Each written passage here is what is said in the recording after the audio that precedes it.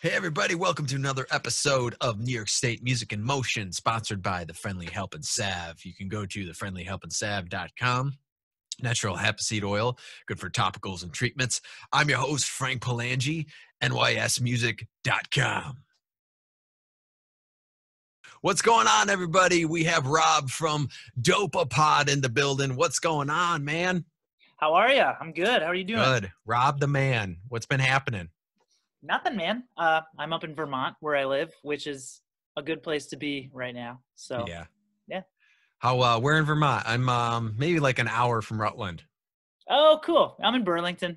Okay, so you're up there a little more. Yeah. About 2.5. Yeah. So Yeah. it's a good place to be right now. And apparently it is for everybody else too, because it's, everybody's like buying houses and moving up here without even seeing houses. Yeah. The market's going crazy. I know, it's wild. Yeah. I got our house for sale here. Oh, really? Wow. Yeah. Well, you shouldn't have a problem. Yeah, the only thing is there's no place to go. It's too expensive. So it's kind of like we'd sell it, but who knows? Yeah. But so what's that amp you got behind there? Oh, this is an old Fender Vibrolux. Okay. From the 70s. It's a 78. Is that one speaker or two? It's got two. It's got 2 10s in it. Okay, nice. And I've had it since like college. I got it when I was like 18 or 19. It's kind of been around ever since. And yeah, it's had a bunch of stuff done to it that I didn't do to it. It's like when I bought it, it came with this big sheet of all these mods that have been done to it, like it had been blackfaced and everything. Oh, okay. Do you use that live too, or just studio? Right now it's like I have another amp that I would use in Dopapod that's not around right now. It's in our trailer, which is like in Colorado, so I can't get to it. Oh, wow. Yeah, and that's a Fuchs amp, which is a really great channel switching amp. It's a lot more powerful than this one, but this is what's around right now. So I gig with it, I record with it, teach with it. I pretty much do everything on it right now. Nice. So you teach guitar lessons too? Yeah. Nice. Yeah. I do the same thing. That's kind of the main, that's all I'm doing, that's basically everything right now, Yeah, everything moved on online. There are some in Vermont, but not too many. So most of the time I'm just teaching lessons. Yeah. Yeah. You do them all online now, or? Basically. Like even if they're in Burlington, I'm usually like, yeah, we got to do it online. Yeah. It's tough. It's some people, I lost a few students because they didn't want to do it online. They learn better in person, and I go, there's nothing we can do about it, man. Yeah. So, when if they're like just starting playing guitar, if they're like totally new to it, I'm kind of like, yeah, you don't want to do online lessons, man. So yeah, I've had to turn a few people away just because I know I wouldn't have learned too well if my first couple of guitar lessons were over the internet. Had that been a thing in like 1999, I probably would have. Yeah. I've been like, I'm out of here. See, mine's the opposite. I've been teaching kids that just bought a guitar and they don't know anything, so they're really, really basic.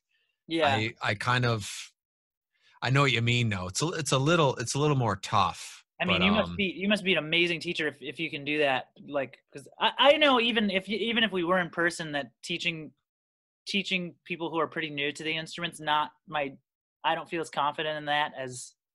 Oh really? Then yeah, okay. As teaching like somebody who's like been playing a long time and maybe just wants a different point of view or something from another player. Yeah. I used to do it a lot. I used to like do nothing but teach kids, and then it kind of has ended up that a lot of kids don't even like the people that do hit me up are usually fans of the band, so they're older, like at least college or high school. Yeah. Now you guys been around for 10 years, and you met at Berkeley, or did you all go to Berkeley? Yeah, we all went there. Well, we didn't all go together. We didn't know each other before that. Okay. But we that was the band started in 2008, so 12 years. Okay. And we all met when we were there. So nice. How did that happen? Is like a class or on campus or something, or it's playing on a sidewalk? Well, we all met each other at different times. Okay. So the other guys would have other stories about meeting each other, but my story about meeting our keyboard player is kind of neat, but maybe also like a little like I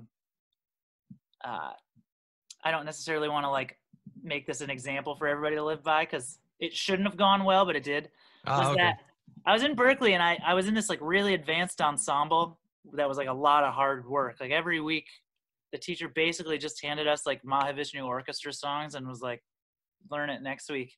Wow. And I didn't even listen to Mahavishnu Orchestra and had no urge to at the time. Yeah. So, and I was just like, I don't know. I was just kind of, you're 19 and kind of like, I think I was already a little burnt out with academics. And so I was like, man, I don't have it in me to do this ensemble. I'm going to pick like the easiest ensemble I can find. And so I dropped it and picked up a reggae ensemble, which wasn't that easy. It's hard for totally different reasons. Okay. And in that ensemble, because of me being too lazy to learn Mahavishnu Orchestra songs, that's where I met our keyboardist Eli. Was in a reggae ensemble. So, nice. Yeah. That's cool. What about the other guys? Well, I know Eli and Chuck, our bass player, who's actually in Vermont right now. Funny enough, he's visiting with his wife. They had met like in high school doing a 5-week program at Berkeley. Yeah. Yep. And they played a little bit, I think, then. And then, a year or two later, they ran into each other on the street. And I think Eli didn't recognize Chuck because Chuck had like lost a ton of weight. He looked like a totally different person the next time he saw him. So then they ran into each other again there. And to be honest, I don't know how Fro, our drummer, knows anybody. Just everybody's always known him. He's like the drummer to go to in the area. Everybody knows. Remember that drummer? He's just this character, So, yeah. They usually are. Drummers are the ones that, because they almost have to, you think about it. They rely on other people. So they gotta be all over. Yeah, a lot of them do, but Neil's really like understands harmony and plays like a lot of instruments aside from that, and like writes music too. So okay, so that's different. So he's actually like, he's not the typical. I'm sure if he needed to play a solo gig, he would find some way to do it. Like, okay. Like he'd like make a bunch of stuff in Ableton and just jam along to it. Yeah, or tracks and all that. Yeah. Or just show up with a bass for some reason and be really good at bass, all of a sudden. Yeah. That's cool. Yeah. Well, that's cool though. Does he ever, do you guys ever switch instruments live? Like, do you ever hop on anything else? We have. I'm trying to think. I don't really play anything else that well. I love playing bass, but that's not a big switch. Yeah. Yep. But yeah, we've definitely done that before. And we do have a song, actually, now that I think about it. We have a song called Starfish that's kind of a more recent one where, aside from really just me and Neil, or me and Chuck kind of switch. But ironically, we don't switch to each other's instruments. I grab Chuck's bass, and then Chuck goes over to Eli's keyboard rig and plays with synthesizers. Oh, okay. So it's okay. Because it kind of works. I think it honestly became that way because it sort of just didn't need a guitar part. Yeah. Yeah. And Chuck was like, "You want to play bass?" And I was like, "Yeah, I love playing bass. Like, give me it." So I noticed that there's a lot of instrumental work live. There's a lot of keys. There's a lot of the synth stuff going on too. And then what I was surprised, so it's, you guys are like funk, you're jazz, electronica. How would you describe it? I read it in your bio, and I mean I have my thoughts, but I always ask you guys. I don't even know what the bio says. So whatever that says, like it says hardcore like death metal. It's really what it says on the website. Maybe that's not even necessarily what we sound like, but if you want to just talk about what we all grew up listening to, sure, then for sure. Okay. Because Chuck and Neil's a metalhead, that's, and like Chuck grew up listening to like punk and Primus. Okay. They never even like heard of jam bands or anything like that. I mean, I'm comfortable being called a jam band. I'm fine with it. Like I some people have a weird stigma about it, but it is because and we're a band. I also think, I get it because there's a stigma that comes with it where everybody like assumes what that means the second they hear those two words combined. And it isn't necessarily that. Yeah, or they think we're too lazy to write real songs, and then they don't or the music's boring or something. I don't know. Yeah. Yeah. But you vary it up enough where it's not the same, every time. Yeah. Well, what I seen is you getting into like an 80s metal guitar solo in between like this funk beat live. Oh wow. Um, that yeah, I don't really listen to any '80s metal stuff, but That's what it sounded like. It was really, awesome. maybe I it was like, whoa.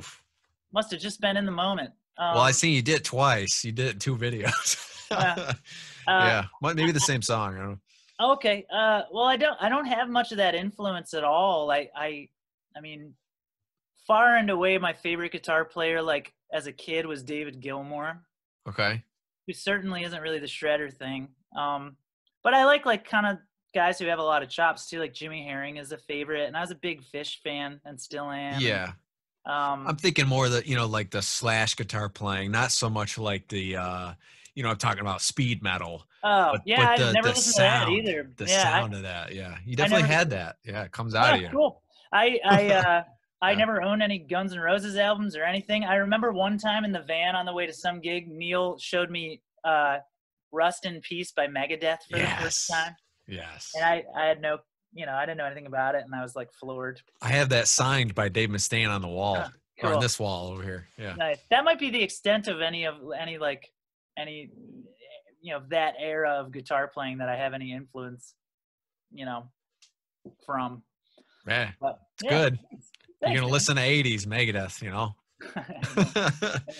Me, Metallica. It's hard to pick, but I do like Metallica a little bit more. But Megadeth, I tell you, there's more melody in Megadeth, and That's there's what I like about it, there's because more I don't care raw. for Metallica very much at all. But yeah, Megadeth and Marty Friedman. I know they had like Oh, a million guitar players, but Marty Friedman kind of reminded me of if like Django Reinhardt got his hands on a Ibanez and a Marshall Stack or something. yeah, You yeah, know? yeah. Yeah. And apparently he is like he doesn't know any conventional harmony or anything. He kind of just like invents patterns that he likes the sound of. He does, You yeah. know? I, Yeah. I emailed him about playing guitar on a song, and he's interesting. He doesn't really take the solicited kind of requests and stuff, and I don't really. I've heard I don't know if he's really picky or something, but Mhm. his style is pretty. But yeah, he's a great guitar player. That's why I reached out to him. I was like, dude, we gotta do something. Oh yeah, have you? Sometime. There's this really cool old video of like him and Jason Becker, like just kind of like getting together backstage in the '80s. Do you ever listen to Yeah, Jason Becker too? yeah. And that's really cool to see. Can you They're imagine all very the different. unfilmed stuff from the '80s? People just sitting there. Yeah. Imagine the people, because a lot of that wasn't filmed back then. A little bit, Oh but yeah, we didn't hardly have the ever. cameras and the cell phones like today. So If it was filmed, it was never intended to be seen. Probably, no, and they're like, why is that out there? Yeah, yeah. So you have 7 albums. Is that right? That's what Yeah. I read. Again, the bio. Yeah. Let me think here. I checked Spotify. I think you have more than that. I think you have 9. Well, there's some live ones on there too. Oh, okay. So the Yeah. core 7 we got over a course of 12 years. Yeah, that sounds about right. Yeah. Okay. Yeah, Maybe with it was another one that's almost finished right now too. okay. Maybe it was 10 years from the album that you guys counted. Maybe it was the first 2 years. Did you That not could be. release? Yeah. Okay. Yeah, So we're still getting on our sea legs. okay. Yeah. So how did the first record come about? And was it self distribution, or how did it Oh, come they about? all have been. We getting a record deal has never even crossed our minds. I don't Okay. think. But Maybe do you I use like remember hearing TuneCore? some talks about it recently before quarantine that we were gonna maybe go in that direction, but I don't know whatever even came of it. Um, but yeah, it was all we just put it out ourselves. The first one, like I think every single one of them is just like we never had like a budget or an advance. We would just like we'd budget away our own money from touring, Yeah. um, and then just sell them over the internet and at shows. But the first one was, I guess I want to say that really it just like this probably happens with every band. You get to a point where like you you're getting your music together and everything, and you're young. We were probably like 21, and we Yep. couldn't figure out why people wouldn't come to shows. just playing around Boston. You know, we were playing Yeah, house yeah. parties and stuff, and we would play these house parties, and like there'd be a ton of people there by accident, you know, and because there was like beer, and they were probably there for that, and Yeah. we'd The be like, buffalo that was chicken great. dip. We showed them this time, and then we'd book a bar show in Boston, and nobody would come. And we'd be like, why didn't they come? And it's because they got drunk and woke up and didn't remember the name of the band they saw, if they remembered seeing us at all. Yeah, So we yeah, were like, yeah. well, we need something to give to them, you know? So we started off like making like, just like, I think really little like live compilation CDs and like a little paper sleeve. Yep. Burn them. Yeah. And then eventually we're like, we got to make an album. If we're going to like, we got to give them something that looks real, that they can like take home with them, so that they know we're not like, so that they know that this isn't just like the dudes who live in the house having a jam session, and that we're like a real band. Yeah, it's the house band. So honestly, it was like kind of like it, like I don't think we had any aspirations of anything that big. It's like almost everything we've done has been based on short-term goals. You know, like we were like, we need to make an album so that we can like, when the next time people come to a house party, they'll remember us the next day. Okay. You know? Okay. Yeah. So it's not like a bigger thing of like, you know, we want this to, you know. It got there eventually, which was actually when it got less fun. Was when we were concerned with things we didn't even have yet. You know? Yeah, I've heard about that too, where some bands, they reach that point where you've been reaching the point that you've been wanting to for 10 or 20 years, whatever it is. And it's like, is it the legal stuff? Is it the, you know, almost like the pressure of delivering something now, you know, that sort of thing? It's a few things. I do think, yeah, in some ways there's more logistics, and like playing bigger rooms is great because it's like, you know, we would have this great lighting rig and be on this nice big stage, and it'd be like, look, mom and dad, we're doing great, you know? Yeah. But it didn't have like the sort of, you know, adventure feel of early days of touring, when we'd load into like a stinky bar and just set up and play, and it was just the four of us. And at first it's just the four of us, or at one point there was five of us in the band, and we just pile into a car with like one person in the trunk. Yeah, you don't have to worry about a 4K video crew. I seen that.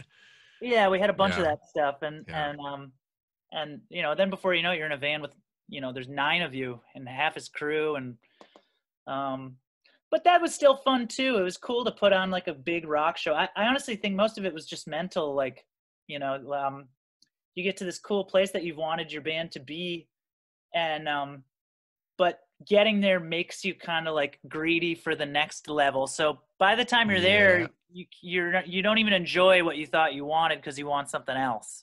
Yeah. Yeah. Maybe we can push this forward more. You know, you think about that. Yeah. So yeah, it would get there eventually. And we kind of, I think we got pretty good at keeping it fun again up until like quarantine happened and everything. Yeah. But yeah, I think that's a normal thing with every band. I remember hearing the story about David Gilmour when Pink Floyd did the Animals tour, which is like, at that point, like a band doesn't get any bigger than that. That's it. Yeah. Like playing on the moon would be the only thing that you could do that's bigger. They were like the Beatles. Huge. Yeah. And he was in like massive, he got like super depressed because there was just like no point to him. He was like, what are we even doing? Like there's no higher than this. You know what I mean? There's no where, you know, once you reach the ceiling, what's left? Yeah, which I can't really relate to that, but the floor.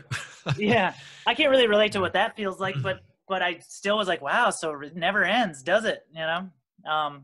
Yeah. I think so. I think like in my mind is maybe you reach a certain point, and I think pass sort of, and instead of like, you know, the ceiling and the floor thing, it's branches. You know what I mean? And if you, I think if you think that way, it's a little less depressing of, you know, if I do make it here, there's nowhere to go. Yeah, there is. There's left and right, you know, not just up and down. The worrying about where to make a thing is a very young man's game, you know? Yeah. Eventually you just get too old to like, we're like, man, I don't have time to be upset about that, you know? Yeah. I don't think I'm there yet. Quite. I'm kind of in the middle. Same. Yeah. Same. You know, we all have our good days and bad days, but But yeah, I mean, mostly I'm just happy to like, you know, I'm just thrilled to have a band at all. I feel lucky. You play some big festivals too, if you want to talk about some of those. Sure. Any specifically or? Let's say the most memorable, or like you said, the most fun. Let's go with that. Oh, the most fun. Yeah. That's hard to say, but the most memorable for me was definitely like in 2015 we played Bonnaroo, and that was the biggest crowd we played for sure. Was that like the moment of, this is something else, that sort of thing? Yeah. Yeah, like just like where you're like, man, that we're really lucky. Not everybody gets to do Surreal. this. Yeah. So that was great, man. That was really cool. Man,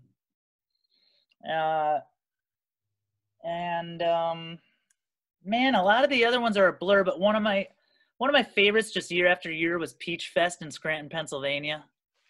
We would just always, I don't know why, but we would play well there. Like, do you ever have this experience where you play kind of the same?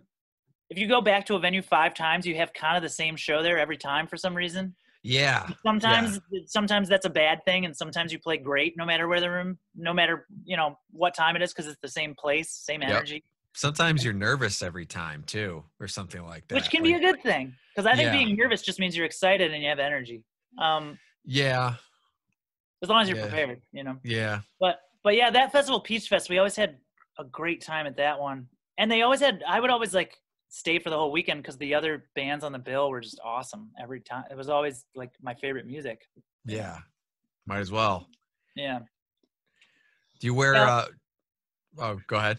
Well, I mean, those are the only two that come to mind. I mean, there's a lot of them that are just like they blur together so much after a while. Like they all just kind of feel like one big festival. Sometimes it's hard to differentiate. Yeah. Do you wear in-ears or do you do monitors? What do you like? In-ears. Yeah. In-ears. Well, with Dopapod, yeah. I mean, if I'm doing if I'm playing a smaller gig up in Vermont, like I'm not going to be that guy. In-ear monitors, damn it. Yeah, but with Dopapod, yeah, we all did in-ears eventually. I was the last guy to take the plunge. I resisted for as long as I could. Yeah, that's me. And then I finally got them, and I'm glad I did. I definitely enjoy it. They're good. It's nice too, because when I have them in, I can that Fuchs amp that I mentioned earlier is really loud. It's like it's not that loud, but it's 50 watts. Louder than this, that's for sure. So you can turn your guitar down in your mix. No, I actually I turn it up, but I turn the cabinet backwards so that I don't blow people away. Oh, okay. Yeah. Nice. Is it open back or closed? It's open back, so I can hear a little bit even without the in-ears in, but it doesn't make a difference to me. And I don't crank it. It's not like I put it on 10, just like a little bit more where the mid-range kind of comes to life a little more. Yeah. Do you do the 90s thing where you mic the back of it too?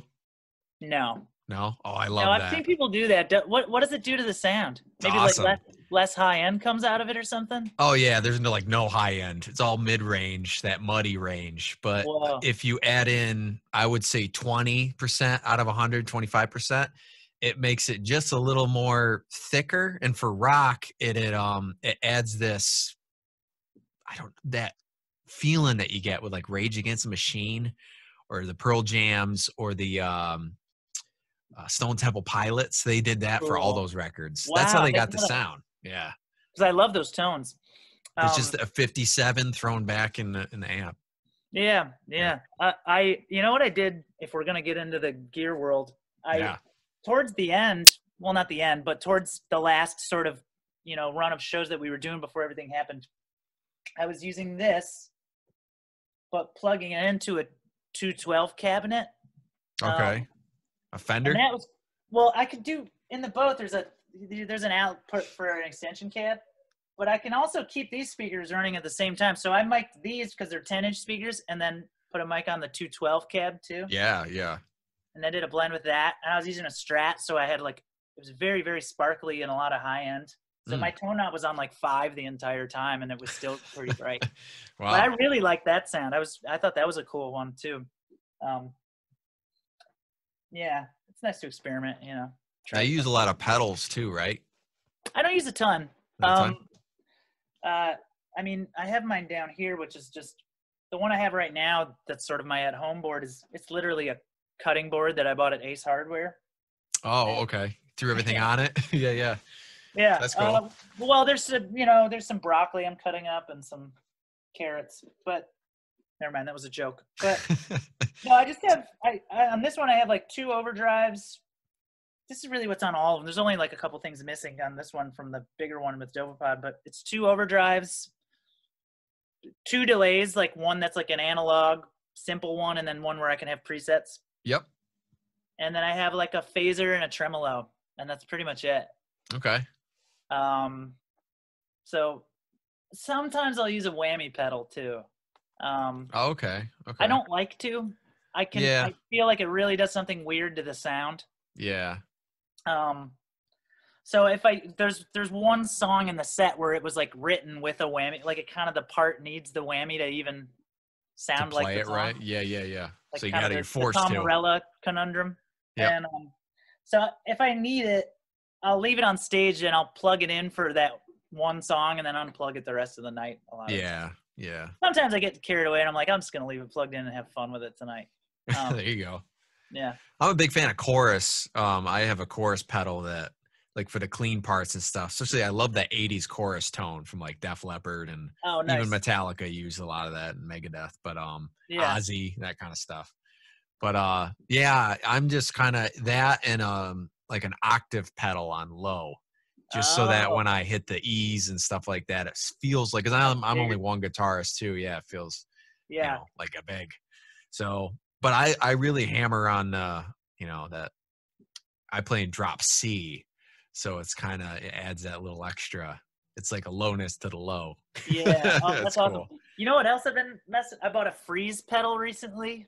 Do you ever use one of those? No, I've never heard of that. It's an electro harmonics pedal where, like, whatever you play, if you just hit a chord, it like freezes the sound of the chord so that you can improvise on top of it. So it's like something. It just keeps it going. Yeah, but it's a little more angelic than that. It's like, because it doesn't take overdrive very well. So when I use it, I'm kind of playing quietly usually. Okay, clean stuff. I guess you could do that, but I feel like it doesn't track overdriven sounds very well. But that thing's really fun because I kind of have if I'm playing by myself, especially, like I tried to do like the looping thing where I would like just make a riff. Yeah, but I would get kind of bored with it because whatever you put into it, you're stuck in that key and in that groove until you turn the pedal off. Yep. And I like the freeze because I like to play around with harmony and modulate and come up with different. Like I like the idea of being able to go in any direction harmonically that I want if I'm just making stuff up. So with that, I can. I can. Do you know where you're going, like live, when you do all the? Because you take sections, I know. So you have a solo, the keyboard guy does, and that kind of stuff. Is that do you prep beforehand, or do you like, I'm just gonna play around the key and the effects this way tonight or that way? No, we consciously don't really talk about it. The only time we do talk about it is if it seems like just via playing night after night, if it's starting to become the same thing every time. Yeah, you're like, we need to do something else. Yeah, just like, yeah, it won't even be that specific. We'll just kind of like, we'll just be like, do anything to make it different than the last couple of nights. You know? I can imagine it feels the same to you guys, but the audience is like, it probably doesn't feel that way as much. It could go. Sometimes it's the opposite of that, where we think it was like, we think we're like, wow, we've never played it like that before. That was amazing. And then everyone will be like, that's kind of, So man, it could go either way. It's kind of funny when you're in the band, you know the least about whether or not what you're doing is good out of anybody. You know? Yeah. It's hard to tell sometimes. You guys both sing at the same time too, which is different. Yeah. I think there's a lot of that's very deliberate because both of us are not like singers per se, like we are musicians who can sing. Yeah. So I feel like kind of like neither of us are great enough singers on our own. We're like the front man thing. Yeah, we're like it kind of just like we kind of have the agreement that between the two of us it sounds pretty good. You know, Yeah, yeah, I know what you mean. like Yep. like he's got the low stuff covered. I can sing pretty high, but I'm useless in the lower register. So then I guess the theory is but between the two of us we make one pretty good singer, you know. Yeah. I know what you mean. Yeah. Sometimes, what do you think of the harmony pedals and stuff like that? Do you use that to add like 3 or 4 other voices or that sort of stuff? Not live or anything, but I love well, I never have a pedal to do it, but I like when we're recording, like stacking a lot of guitars. Yeah. You know. Yeah. Although this newest one a little bit less, because I just I think in the past I was doing it just to do it. Yeah. When it, and it would actually make it sound like a little less like the band, Yeah. And but it's fun, I think I would get a little carried away too, because the last couple albums we made, I did all the guitars at home just with nobody else there, so I could do whatever I wanted. Yeah. So you're like, might as well, man. Yeah, and cool. I'd be like, I'm going, I'd constantly kind of end up on the Brian May side of things, where there's like 90 guitars or something. There you go. Or many, Nickelback, they use like 100 different snares on their drums. Did they really? Wow. Yeah, I've heard. I know they use at least like 10 or 20, but good Lord. That's cool. Yeah, I'm a big fan. Oh, cool. It's cool stuff. But thanks. So everybody, check out their music, Dopapod. All right, it's on Spotify, it's on Pandora Radio, it's on all that good stuff. So I say, don't stream, download. Okay, that's my new motto. Yeah. That's my new motto. Saying it there all the time. So check them out. They're on Facebook and Twitter and where else? Instagram. Where all you guys are at now? Do you have a TikTok? Anything like that? Like the new stuff? I'm not even exactly sure what that is. Okay. Just stick with the main 3, folks. That's what we say. The big 3. Yeah. All right. Thanks, Rob. Appreciate it very much. New York State Music in Motion. We're going to have more episodes here coming soon. And we appreciate you guys watching so much. Make sure you like and subscribe everything. And let us know your thoughts. And tag the artists, okay? And I'm sure Rob will get back to you if you guys got questions and stuff. Never know. Cool. All right, guys. See you later. Hey, guys. Thanks so much for watching this video. Make sure you like and subscribe to all of our pages, NewYorkStateMusic.com. Stream and support.